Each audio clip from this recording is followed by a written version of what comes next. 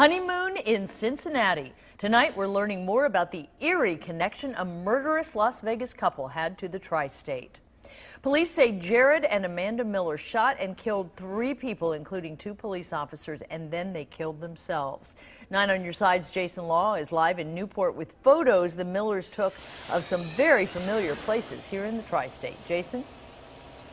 Carol, in 2012, the Millers decided to honeymoon here in the Queen City, about 3 hours from their hometown in Indiana. They actually spent a lot of time here in Newport, not far from where I'm standing tonight. And they did what a lot of us do when we're visiting from out of town. They went sightseeing.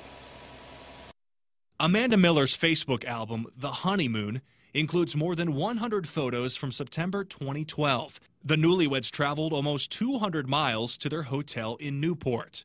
They did what many tourists in Cincinnati do. They went to the Newport Aquarium and posed with the frogs.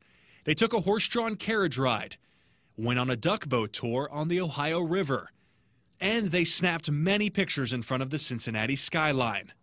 Later, Amanda wrote, "We went for a carriage ride with the carriage looking like a Cinderella one. I'm so happy. Tonight it's dinner and a movie, then tomorrow it's a helicopter ride." Nothing from the photo album looks out of the ordinary, although Jerad Miller wears a black ball cap with white letters reading Sheriff, covered in what appears to be stylized blood.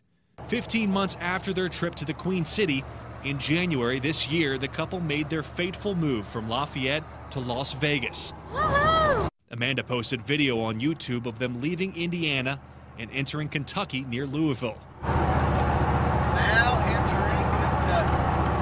Goodbye, Indiana. Hello, Kentucky. We have placed a link to the Honeymoon album on WCPO.com tonight. Just look on the front page. We're live. Jason Law, 9 on Your Side.